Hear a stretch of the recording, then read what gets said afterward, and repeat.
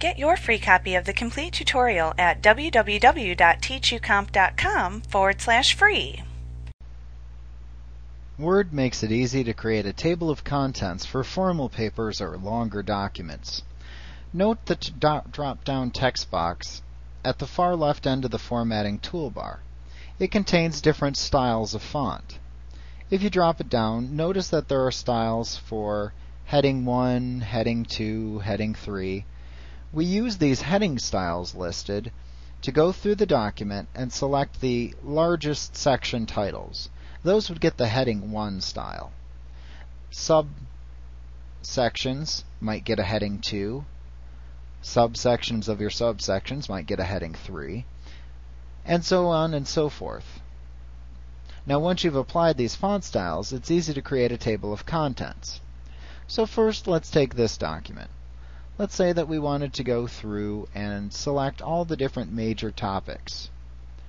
Let's say curriculum was a topic. We could select that and then just apply, let's say, a heading 1 style. And maybe facilities should get a heading 1. And university and area.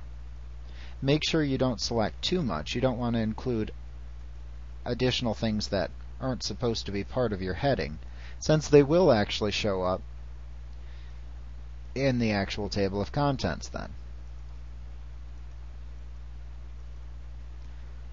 Let's say hours and technical electives is a heading 1 here.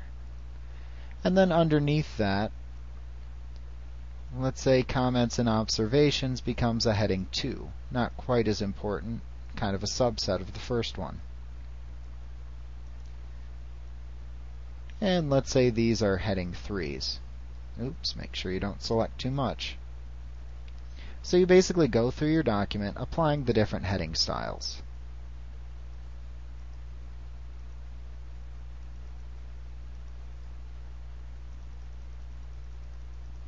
Now once you're ready to create your table of contents, click into the document at which you would like to create the actual table of contents. Then, if you're using 2003 or XP, choose Insert, Reference, Index and Tables from the menu bar. If you're using 2000 or 97, after choosing your heading styles, you would then choose Insert, Index and Tables directly from the menu bar. In the Index and Tables dialog box, click the Table of Contents tab at the top of the box.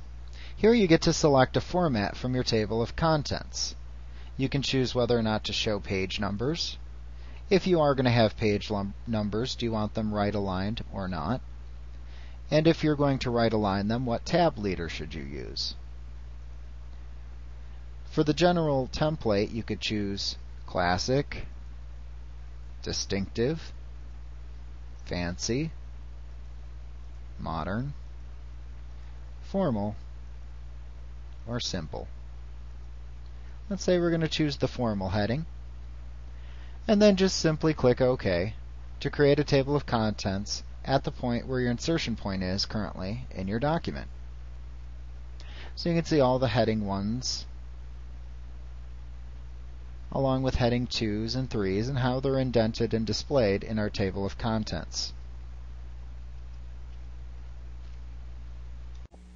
Like what you see? Pick up your free copy of the complete tutorial at www.teachucomp.com/free.